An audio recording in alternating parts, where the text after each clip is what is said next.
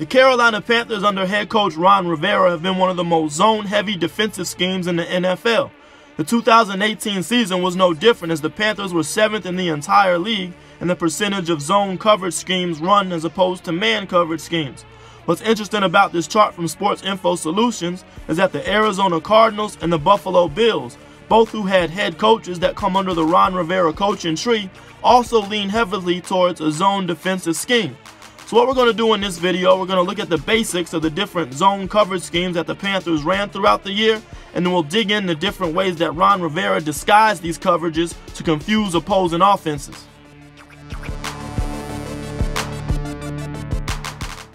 First, let's get into the basics of a zone defensive scheme. Suppose I could divide the field up into 9 different zones. On the back end, I'll divide it into 4, so I have deep fourths for each of my defensive backs.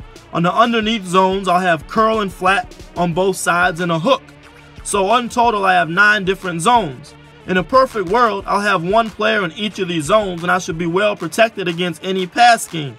But if I occupy 9 defenders in coverage, I can only rush 2. And anybody who watched the Panthers and Steelers game last year, 2-man rush is not something we want to see very often. Typically, a team will rush 4, so that will leave 7 defenders to cover 9 zones. So as a result, each zone defensive scheme will have a weakness, as you're putting strain on certain players to cover multiple zone areas. So really, when you decide which type of zone defense is appropriate for the particular down and distance, these are the things you have to think about. What the offensive personnel is, down and distance, what are you trying to stop? So these are the types of things that just to keep in mind as we're going through this video, as we get into each of the different coverages.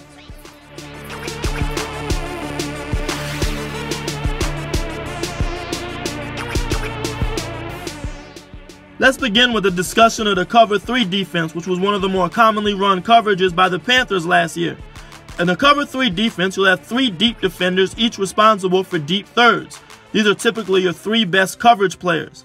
In the underneath defenders, you have 4 to cover the short to intermediate routes. The advantage of a cover 3 is you're well protected against the vertical pass game, and you have an extra safety in the box to better support against the run.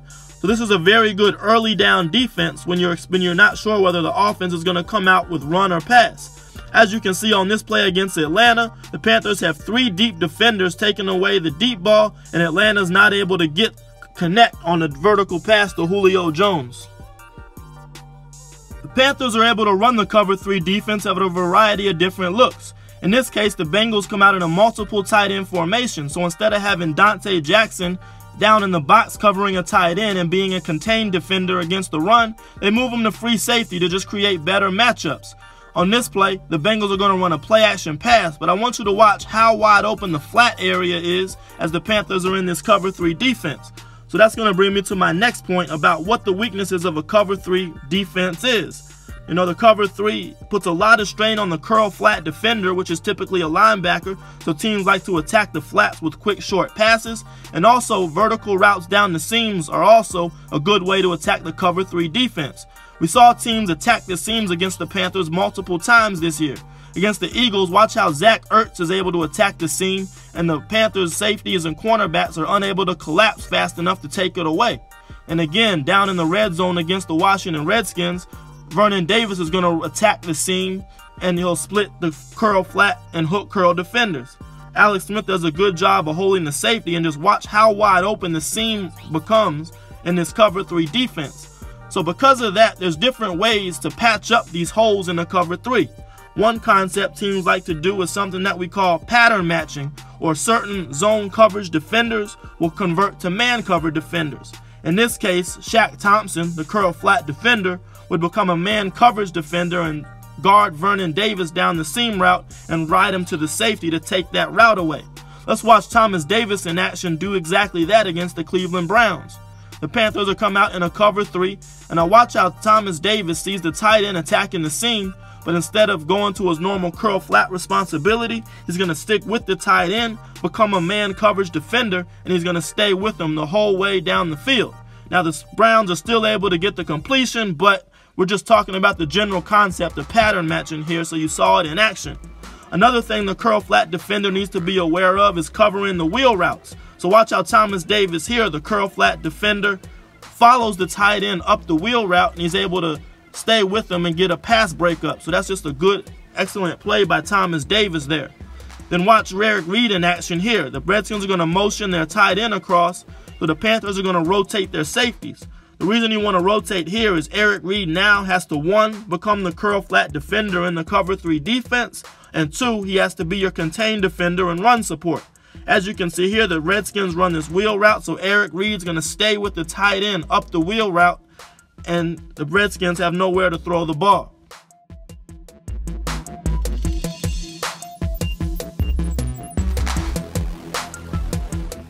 Next, let's talk about the cover 2 defense. In this case, you're going to have 2 deep safeties, each responsible for deep halves of the field. Now you'll have 5 underneath defenders to take away the short to intermediate routes. So the purpose of a cover 2 is to take away teams' short, quick passing game. As you see here against Baltimore, the Panthers are able to quickly converge on an underneath route. But the cover 2 with only 2 deep safeties has weaknesses vertically, as there's soft areas in the corners and in the middle of the field where teams can split the 2 safeties. Let's take a look at how the Giants attack the Panthers cover 2. As you'll watch at the bottom of your screen, the receiver's going to settle in that soft area in between the corner and the safety, and the Giants are able to get a big chunk play while the Panthers are in this defense. So what you want to see to defend that is the corners sink a little bit deeper to try to squeeze that corner route and create a tighter throwing window for the quarterback. As you see here against the Redskins, Dopetrackz Jackson gets a little bit deeper in his drop here, and that just creates a tight throwing window for Alex Smith to try to squeeze the ball to his receiver. You also see Dopetrackz do it again here against Philadelphia. The Panthers come out in cover 2, so the Eagles are going to try to attack them with this corner route in between the corner and the safety. But as you'll see here, Dopetrackz gets more depth in his drop this time, and it just creates a tighter throwing window for the quarterback to get the completion.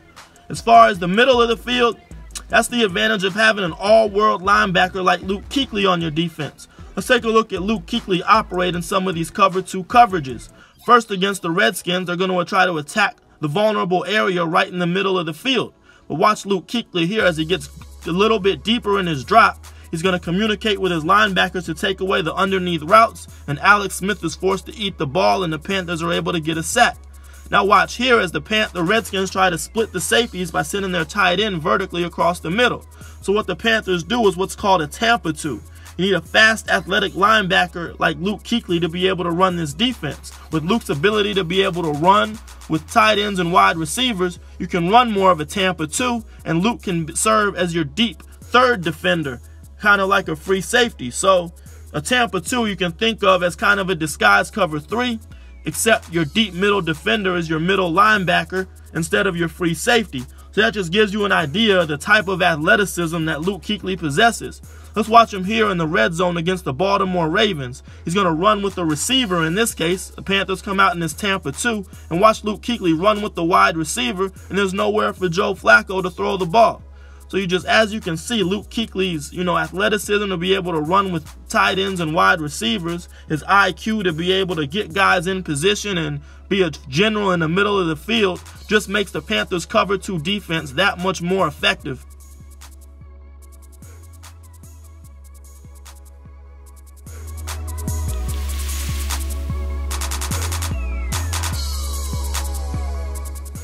Now let's briefly talk about cover 4, or quarters coverage. Here you're clearly trying to defend against the vertical passes if you have 4 deep defenders. Watch here as the Panthers come out in the cover 4, and Dopetrackz Jackson's able to sit on this vertical route, jump it, and able to step up and get the interception.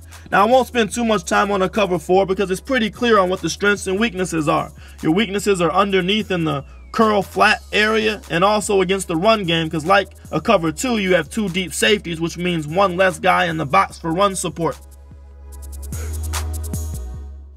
Now let's get to the fun part. We talked about the basics of the various coverages, but if an offense comes to the line of scrimmage and they know what coverage you're in, they'll be able to attack it, call audibles and attack the weaknesses in your different zones. So one thing that's key for defenses to be able to do is disguise your coverages. So now we're going to look at some of the ways the Panthers have disguised coverages last year. Let's first watch week 2 against Atlanta. What you'll see here is the Falcons are going to go in motion, and James Bradberry is going to follow Julio Jones.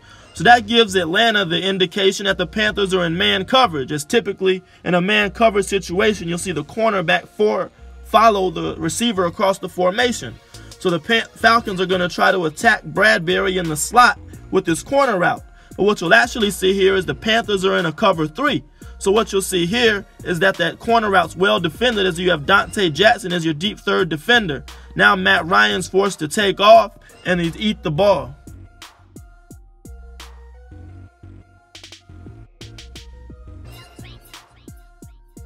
Here the Panthers come out in what looks like a 2-deep safety look.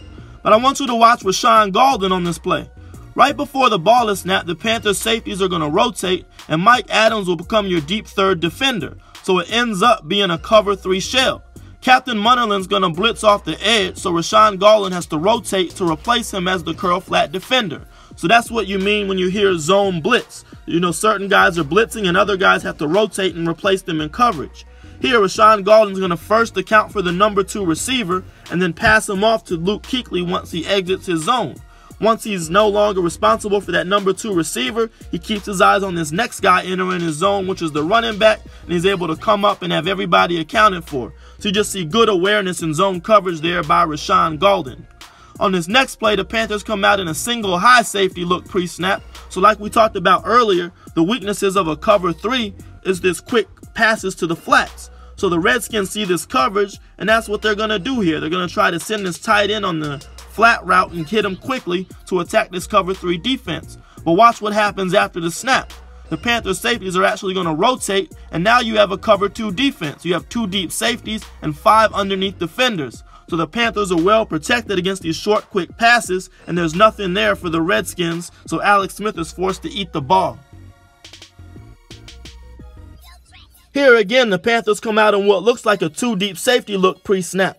So what Tampa Bay is going to do is what we call a flood concept, where you flood one side of the field and attack the defense at 3 different levels. So your wide receiver is just going to run a fly route to occupy the cornerback and run them off. Your inside slot receiver is going to run a deep out, which should theoretically occupy the safety, and you should have an open, quick pass to the flat underneath based on this route concept and what the defense looks like.